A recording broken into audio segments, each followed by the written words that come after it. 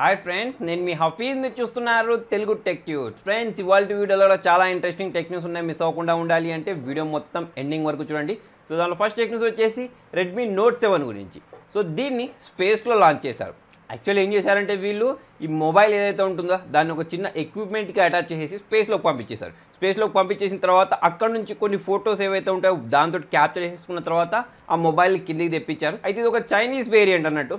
Vivo ఉంటుంది కదా, ఆ వివోలో అయితే దీనికి సంబంధించిన ఒక వీడియో అనేది పోస్ట్ చేశారు. సో వీళ్ళు చెప్పాల్సినది ఏంటి అంటే మా మొబైల్ ఏదైతే ఉంటుందో అది చాలా డ్యూరబుల్, స్పేస్లో కూడా పనిచేస్తుందని చెప్పేసి వీళ్ళు ప్రూవ్ చేయదలుచుకున్నారు అన్నట్టు. సో నెక్స్ట్ న్యూస్ వచ్చేసి రెడ్మీకి సంబంధించిన ఫ్లాగ్షిప్ ఫోన్ గురించి.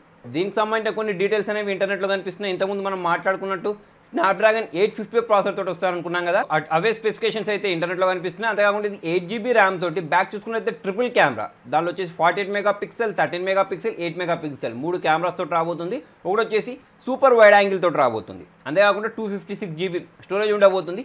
జీపీ ఏదైతే ఉంటుందో దాన్ని ఓవర్ క్లాక్ చేసుకునే విధంగా అయితే ఈ మొబైల్ తీసుకొని రాబోతున్నట్టు తెలుస్తుంది. అవుట్ ఆఫ్ బాక్స్ మనకు ఆండ్రాయిడ్ పై తోటి 6.39 ఇంచెస్ తోటి ఈ మొబైల్ అయితే రాబోతుంది. నెక్స్ట్ న్యూస్ వచ్చేసి రియల్మీ ఎక్స్ గురించి. సో దీనికి సంబంధించిన చాలా రూమర్స్ అయితే మనకు బయటకు వస్తున్నాయి కదా. ఇప్పుడు చూసుకున్నట్టయితే రియల్మీ ఎక్స్ దాంతోపాటు రియల్మీ ఎక్స్ యూత్ ఎడిషన్ ఏదైతే ఉంటుందో దాన్ని కూడా తీసుకొస్తారట చైనాలో. మే 15th రోజు లాంచ్ చేయడం కన్ఫర్మ్ చేసేస్తారు. JD.com ఏదైతే ఉంటుందో దాని నుంచి అయితే ప్రీ బుకింగ్ చేసుకోవచ్చు, పర్చేస్ చేయొచ్చు అని చెప్తున్నారు. సో దీనిలో మనం ఎక్స్ గురించి మాట్లాడినట్టయితే స్నాప్డ్రాగన్ 730 ప్రాసెసర్ తోటి తీసుకొని రాబోతున్నారు. సో ఇది వచ్చేసి in display finger print censor తోటి రాబోతుంది. పాపప్ సెల్ఫీ కెమెరా తోటి రాబోతుంది. 48 మెగాపిక్సెల్ కెమెరా ఉండబోతున్నట్టయితే చెప్తున్నారు. గొరిల్లా గ్లాస్ 5 ప్రొటెక్షన్, 16,500 దీని ప్రైస్ ఉండబోతున్నట్టు తెలుస్తుంది. అంతేకాకుండా మనం యూత్ ఎడిషన్ గురించి మాట్లాడినట్టయితే మనకి ఇక్కడ రియల్మీ 3 Pro ఏదైతే ఉంటుందో దాన్నే అక్కడ రియల్మీ ఎక్స్ యూత్ అనే పేరుతోటి లాంచ్ చేయబోతున్నట్టు తెలుస్తుంది. నెక్స్ట్ న్యూస్ వచ్చేసి యాపిల్ గురించి. యాక్చువల్ దీనికి సంబంధించిన 2 న్యూస్లు ఉన్నాయి. ఫస్ట్ న్యూస్ గురించి మాట్లాడినట్టయితే వీళ్ళు 2019లో మొబైల్స్ తీసుకొని రాబోతున్నారు కదా, దానిలో యాంటెనా ఏదైతే ఉంటుందో దాన్ని కొత్త టెక్నాలజీతో తీసుకొని రాబోతున్నట్టు చెప్తున్నారు. సో ఇప్పుడు చూసుకున్నట్టయితే ఎల్సీపీ ఏదైతే ఉంటుందో అటువంటి వాటిని వాడుతున్నారు కదా. ఇప్పుడు రాబోయే మొబైల్లో చూసుకున్నట్టయితే మాడిఫైడ్ పై టెక్నాలజీని వాడబోతున్నట్టు తెలుస్తుంది. సో దీని ద్వారా ఇండోర్ కనెక్టివిటీ ఏదైతే ఉంటుందో అది బాగుంటుందని చెప్తున్నారు. అయితే రాబోయే 5G మోడల్స్ ఏవైతే ఉంటాయో వాటిలో మాత్రం ఈ ఎల్సీపీ టెక్నాలజీనే వాడుతున్నట్టు చెప్తున్నారు. నెక్స్ట్ న్యూస్ వచ్చేసి OnePlus 7 Pro గురించి. మే 14th రోజు లాంచ్ చేయబోతున్నారు కదా, దీనికి సంబంధించిన కొన్ని డీటెయిల్స్ అనేవి ఇంటర్నెట్లో కనిపిస్తున్నాయి. HDR10+ డిస్ప్లే తోటి అయితే దీన్ని తీసుకొని రాబోతున్నారట. సో ఆల్రెడీ డిస్ప్లే మేట్ వాళ్ళు ఎవరైతే ఉన్నారో వాళ్ళు దీనికి మంచి రేటింగ్ అయితే ఇచ్చేసారు కదా. అంతేకాకుండా దీని స్టోరేజ్ గురించి మాట్లాడినట్టయితే UFS 3.0 ఏదైతే ఉంటుందో దాంతో తీసుకొని రాబోతున్నట్టు అయితే తెలుస్తుంది. నెక్స్ట్ వచ్చేసి గూగుల్ Pixel 3a XLకి సంబంధించి ప్రైస్ తర్వాత వచ్చేసి డీటెయిల్స్ అనేవి అయితే ఇంటర్నెట్లో కనిపిస్తున్నాయి. మే 8th రోజు దీన్ని లాంచ్ చేయబోతున్నారు కదా. దీంతో అంటే ఈ గూగుల్ IO ఏదైతే ఉంటుందో 7th రోజు జరగబోతుంది. అక్కడే మనకు ఈ ఆండ్రాయిడ్ Qకి సంబంధించిన మిగతా డీటెయిల్స్ గురించి చెప్తారు. అంతేకాకుండా గూగుల్కి సంబంధించి ఇంకా ఏమైనా ప్రోడక్ట్స్ లాంచ్ చేయబోతున్నట్టయితే అవి కూడా అనౌన్స్ చేస్తారు. ఇంతకుముందు దీని ప్రైస్ గురించి మాట్లాడినట్టయితే 35,000 వరకు ఉండొచ్చు అని మాట్లాడుకున్నాం కదా. కాకపోతే ఇప్పుడు మనకి ఇంటర్నెట్లో ఒక ఇమేజ్ కనిపిస్తుంది, దాని ప్రకారం చూసుకున్నట్టయితే ఇది 44,999 ఉండొచ్చు అని చెప్తున్నారు. సో చాలా ఎక్కువ కాస్ట్ అని చెప్పేసుకోవచ్చు. స్నాప్డ్రాగన్ 710 ప్రాసెసర్ తోటి రాబోతుంది. 6GB ర్యామ్ ఉంటుంది, 128GB స్టోరేజ్ ఉంటుంది, 12.2 బ్యాక్ కెమెరా ఉంటుంది, 8 మెగాపిక్సెల్ సెల్ఫీ కెమెరా ఉంటుంది. సో ఈ మధ్య చూసుకున్నట్టయితే ఇప్పుడు మనకు OnePlus 7 రాబోతుంది, OnePlus 7 Pro కూడా రాబోతుంది. ఇప్పుడు OnePlus 7 Pro గురించి మాట్లాడినట్టయితే 45,000 నుంచి 50,000 మధ్యలో పెడతారు. అందులో చూసుకున్నట్టయితే ఎక్సలెంట్ ఫీచర్స్ తోటి ఆ మొబైల్ని అయితే తీసుకొని రాబోతున్నారు. ఇప్పుడు మనం 3a XL గురించి మాట్లాడినట్టయితే దాని డిజైన్ పరంగా కానివ్వండి, స్పెసిఫికేషన్స్ పరంగా కానివ్వండి, ఎక్కడ కూడా దాన్ని కాంపిటీషన్ ఇచ్చే విధంగా అయితే కనిపించట్లేదు. చూద్దాం మరి ఇది ఎంత సక్సెస్ అవుతుందని. ఎందుకంటే ప్రీవియస్గా గూగుల్కి సంబంధించిన హిస్టరీ చూసుకున్నట్టయితే ఎక్కువ యూనిట్స్ అయితే సేల్ అవ్వలేదు. మరి ఇది ఎంతవరకు సక్సెస్ అవుతుంది అనేది అయితే మనకు రాబోయే రోజు తెలిసిపోద్ది. నెక్స్ట్ న్యూస్ వచ్చేసి MI A3 గురించి. సో MI A3 లైట్ ఈ 2 మొబైల్స్ని తీసుకొని రాబోతున్నట్టయితే మనకు కొన్ని ఇంటర్నెట్లో రూమర్స్ అయితే కనిపిస్తున్నాయి. అయితే ఇవి 2 మొబైల్ 700 సిరీస్ ప్రాసెసర్ తోటి రాబోతున్నట్టు తెలుస్తుంది. దానిలో స్నాప్డ్రాగన్ 710 ఆర్ 712 తోటి లైట్ రావచ్చు. 730 మేబీ మనకి MI A3 ఏదైతే ఉంటుందో దాన్ని తీసుకొని రావచ్చు. ఎందుకంటే మనోజన్ ఆల్రెడీ ఇంతకుముందు చాలా ట్వీట్స్ అయితే చేశాడు. సో కొన్ని హింట్స్ కూడా ఇచ్చేశాడు. దాని ప్రకారం చూసుకున్నట్టయితే మనకు రాబోయే మొబైల్ MI A3 ఏదైతే ఉంటుందో అదే ఇప్పుడు రాబోతుంది. ఆ విధంగా చూసుకున్నట్టయితే మనకు స్నాప్డ్రాగన్ 730 MI A3లో వాడేటట్టయితే కనిపిస్తుంది. నెక్స్ట్ న్యూస్ వచ్చేసి స్నాప్డ్రాగన్ 865 గురించి. సో మొన్న మధ్య 855 మనకు కొన్ని మొబైల్స్లో రావడం స్టార్ట్ అయిపోయింది కదా. ఇప్పుడు వచ్చేసి 865 గురించి కూడా మాట్లాడిస్తున్నారు. ఇప్పుడు మనకి MWC జరగబోతుంది కదా, దాంట్లో అయితే దీన్ని లాంచ్ చేసే ఛాన్సెస్ అయితే కనిపిస్తున్నాయి. అయితే ఇది 2 వేరియంట్స్లలో వస్తాయట. ఒకటి వచ్చేసి ఏంటి అంటే 5G వేరియంట్, ఇంకొకటి వచ్చేసి ఏంటంటే నాన్ 5G వేరియంట్లలో తీసుకొని రాబోతున్నట్టు తెలుస్తుంది. నెక్స్ట్ న్యూస్ వచ్చేసి కూడా OnePlus గురించి మే 14th రోజు లాంచ్ అయిపోతున్నారు. అదే రోజు వీళ్ళకి సంబంధించిన మన బుల్లెట్ వైర్లెస్ ఇయర్ ఫోన్స్ 2 ఏదైతే ఉంటుందో దాన్ని కూడా లాంచ్ చేయబోతున్నట్టయితే మనకు కొన్ని పిక్చర్స్ ద్వారా అర్థమవుతుంది. ఇంతకుముందు కూడా బుల్లెట్ ఇయర్ ఫోన్స్ లాంచ్ చేసేసారు కదా 1500కు, ఇప్పుడు వచ్చేసి దానికి సంబంధించిన సెకండ్ వర్షన్ అన్నట్టు. నెక్స్ట్ వచ్చేసి సామ్సంగ్ గురించి. సామ్సంగ్ వాళ్ళు R&Dలో చాలా ఫాస్ట్గా ఉంటారు కదా రీసెర్చ్ అండ్ డెవలప్మెంట్లో.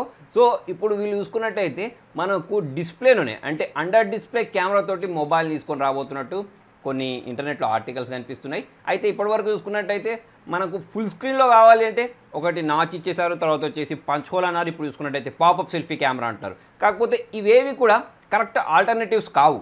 ఇప్పుడు ఇన్ డిస్ప్లే కెమెరా ఏదైతే ఉంటుందో అదైతే కరెక్ట్ ఆల్టర్నేటివ్. సో చూద్దాం మరి సామ్సంగ్ వాళ్ళు దీన్ని మార్కెట్లోకి ఎప్పుడు తీసుకొస్తారనేది అయితే మనకు రాబోయే రోజులు తెలిసిపోద్ది. నెక్స్ట్ న్యూస్ వచ్చేసి ఐఫోన్ గురించి.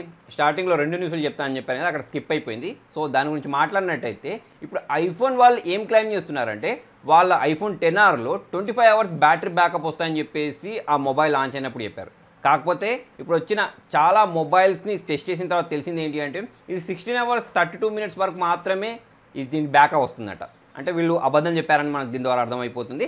అయితే వీళ్ళే కాదు ఇలా చేయడం, ఆల్రెడీ మనకి ఇంతకుముందు HTC వాళ్ళు, సామ్సంగ్ వాళ్ళు, సోనీ వాళ్ళు ఇలా చాలా మొబైల్ కంపెనీస్ వాళ్ళు చెప్పిన బ్యాటరీ బ్యాకప్ కంటే చాలా తక్కువ బ్యాటరీ బ్యాకప్ వస్తూ ఉంటుంది. సో ఇప్పుడు యాపిల్ తోటి కూడా అదే జరిగింది. నెక్స్ట్ వచ్చేసి Huawei P Smart Z గురించి. దీనికి సంబంధించిన ప్రైస్, తర్వాత వచ్చేసి కొన్ని స్పెసిఫికేషన్స్ అయితే ఇంటర్నెట్లో కనిపిస్తున్నాయి. ప్రైస్ గురించి మాట్లాడినట్టయితే 21,600 ఉండొచ్చు అని చెప్తున్నారు. సో స్పెసిఫికేషన్స్ గురించి మాట్లాడినట్టయితే 6.39 ఇంచెస్ సంబంధించిన ఫుల్ HD+ డిస్ప్లే తోటి రాబోతుంది.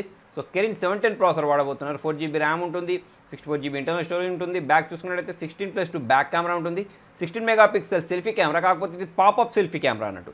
4000 mAh బ్యాటరీ ఉంటుంది. ఫాస్ట్ ఛార్జింగ్ సపోర్ట్ చేసే విధంగా out of box Android Pie తోటి అయితే ఈ మొబైల్ తీసుకొని రాబోతున్నారు. నెక్స్ట్ వచ్చేసి Vivo S1 గురించి. దీన్ని చైనా లాంచ్ చేశారు. ప్రైస్ చూసుకున్నట్టయితే 27,000 చేంజ్ పెట్టారు. సో ప్రాసెసర్ గురించి మాట్లాడితే Snapdragon 675 processor, 6GB RAM, 128GB storage ఉంటుంది.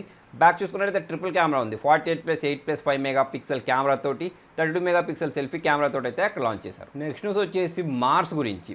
సో మనకు సూర్యుడు అనేవాడు ఓన్లీ మన గ్రహం మీద మాత్రమే ఉదయిస్తాడు అస్తమిస్తాడని చెప్పేసి చాలా మటుకు మనం అనుకుంటూ ఉంటాం కదా. కాకపోతే మార్స్ మీద కూడా ఈ సూర్యుడు ఉదయిస్తాడట, అస్తమిస్తూ ఉంటాడట. కాకపోతే మన గ్రహంతో పోల్చుకున్నట్టయితే అక్కడ చాలా చిన్న సైజులో కనిపిస్తాడట. అంటే స్టార్టింగ్ ఉదయించినప్పుడు చాలా చిన్న సైజులో ఒక మనకు నక్షత్రం ఉంటుంది చూసారా, సో ఆ స్టార్ లాగా అయితే కనిపిస్తూ ఉంటాడట. మెల్లిమెల్లిగా పెద్దగా అయిపోతాడట. అస్తమించేటప్పుడు కూడా ఇలా చిన్న సైజులో స్టార్ లాగా మారిపోయి అస్తమిస్తాడట. సో నాసా వాళ్ళు పంపించిన ఇన్సైట్ ల్యాండర్ ఏదైతే ఉంటుందో అది కొన్ని పిక్చర్స్ని క్యాప్చర్ చేసి భూమి మీదకి పంపించింది అన్నట్టు. ఆల్రెడీ నాసా వాళ్ళు చెప్పిన దాని ప్రకారం మనకు మార్స్ మీద ఈ భూకంపాలు ఏవైతే ఉంటాయో అవి కూడా వస్తాయని చెప్పుకున్నారు కదా. సో అటువంటి ఫొటోస్ ఇప్పుడు మనకు ఇంటర్నెట్లో కనిపిస్తున్నాయి. నెక్స్ట్ వచ్చేసి డెల్ గురించి. సో డెల్ ల్యాప్టాప్స్ ఏవైతే ఉంటాయో వాటిలో వర్నబిలిటీ అని ఉంది అని చెప్పేసి ఒక 17 years అబ్బాయి ఎవరైతే ఉన్న రీసెర్చర్స్ అతను ఏం చేశారంటే డెల్కి రిపోర్ట్ చేశారంటే ఇప్పుడు డెల్ వాళ్ళు అయితే దాన్ని ఫిక్స్ చేశారు. సో ఏం జరుగుతుంది అంటే మనకు దానిలో సపోర్ట్ ఉంటుంది కదా, అంటే అప్పుడప్పుడు మనకి ఏం జరుగుతుంది అంటే డెల్లో మనకు సంబంధించిన అప్డేట్స్ ఏమైనా వచ్చాయనుకోండి, ఓకే, సో బయోస్కి సంబంధించిన అప్డేట్స్ అయినా కానివ్వండి, లేకపోతే ఏదైనా అప్డేట్స్ వస్తే ఆటోమేటిక్ అప్డేట్ అయిపోతూ ఉంటాయి. ఎవరైతే పబ్లిక్ వైఫై తోటి కనెక్ట్ అవుతారో సో అటువంటి వాళ్ళ డెల్ ల్యాప్టాప్స్ ఏవైతే ఉంటాయో అటువంటి ల్యాప్టాప్స్ని హ్యాకర్స్ ఈజీగా హ్యాక్ చేసేసి దాంట్లో మాల్వేర్ ఇన్స్టాల్ చేయొచ్చు అని అయితే చెప్తున్నాడు. సో ఈ విషయం ఏదైతే ఉంటుందో డెల్ వాళ్ళకి చెప్పారు, డెల్ వాళ్ళు దీన్ని ఇప్పుడైతే ఫిక్స్ చేసేసారు. నెక్స్ట్ వచ్చేసి శ్రీలంక గురించి. సో మనకు April 21st రోజు అక్కడ ఒక బాంబ్ బ్లాస్ట్ జరిగింది కదా, అక్కడ 200కు పైగా మనుషులు అయితే చనిపోయారు. సో అప్పుడు ఏం చేసిందంటే శ్రీలంక గవర్నమెంట్ అక్కడ సోషల్ మీడియాని బ్యాన్ చేసేసింది. మళ్ళీ ఆ బ్యాన్ని April 30 రోజు అయితే లిఫ్ట్ చేసింది. కాకపోతే ఇప్పుడు ఏంటి అంటే కొన్ని అవాంఛనీయ సంఘటనలు జరగవచ్చు, లేకపోతే తప్పుడు షేర్స్ వల్ల ఇంకా ఏమైనా హాని కలగచ్చు అని చెప్పేసి మళ్ళీ అక్కడ సోషల్ మీడియాని అయితే బ్యాన్ చేసింది. నెక్స్ట్ వచ్చేసి ఒప్పో గురించి. ఒప్పోకి సంబంధించిన ఒక మొబైల్ చైనాలో స్పాట్ అయింది. సో మరి ఇది రెనోకి సంబంధించిన సిరీస్ మొబైల్ అయి ఉండొచ్చు అని చెప్పేసి అయితే మనకి ఇంటర్నెట్లో ఆర్టికల్స్ కనిపిస్తున్నాయి. ఇది in display finger print censor తోటి రాబోతున్నట్టు, అంతేకాకుండా గ్రేడెడ్ బ్యాక్ తోటి రాబోతున్నట్టు. ఫాస్ట్ ఛార్జింగ్ ఉందా లేదా అని అయితే కన్ఫర్మ్ చేయలేదు. 6.4 inches ఉండొచ్చు అని చెప్తున్నారు. 6GB ర్యామ్, 128GB స్టోరేజ్ తోటి 48+5 బ్యాక్ కెమెరా తోటి ఈ మొబైల్ రాబోతున్నట్టు తెలుస్తుంది. నెక్స్ట్ వచ్చేసి పబ్జీ గురించి.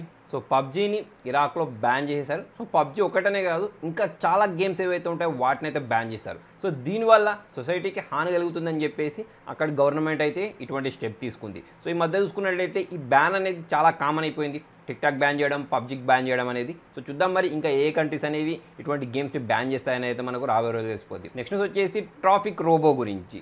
సో మనకు ఇంటర్నెట్లో ఒక ఆర్టికల్ కనిపిస్తుంది. దాని ప్రకారం చూసుకున్నట్టయితే ఒక రోబోట్ నడుచుకుంటూ వస్తాయన్నట్టు. ఎక్కడ మనకన్నా ట్రాఫిక్ సిగ్నల్ బ్రేక్ చేసామనుకోండి, బ్రేక్ చేసినప్పుడు ఆ రోబో అనేది మన దగ్గరకు వచ్చేస్తుంది. సో దానికి ఒక కెమెరా ఉంటుంది. సో ఆ కెమెరాలో మనకు మనిషి అనేవాడు మాట్లాడుతూ ఉంటాడు అన్నట్టు. సో మనం ఏం తప్పు చేసాం, ట్రాఫిక్లో ఏ సిగ్నల్ని బ్రేక్ చేసాం, లేకపోతే ఏ రూల్ని పాటించలేదని చెప్పేసి మనకు ఆ ఇంటిమేషన్ ఇస్తారన్నట్టు. సో మీరు ఇక్కడ ఈ రూల్ని బ్రేక్ చేసి వచ్చారు, సో దీనికి ఇలా ఫైన్ కట్టండి, లేకపోతే దీనికి ఇటువంటి ప్రొసీజర్ ఉంటుందని చెప్పేసి ఒక రోబోనే వచ్చి చెప్తాయి అన్నట్టు. సో జనరల్గా వేరే కంట్రీస్లలో ఇది వర్కౌట్ అవుద్ది కావచ్చు. సో మన ఇండియాలో చూసుకున్నట్టయితే ట్రాఫిక్ పోలీస్ చెప్తేనే వినరు.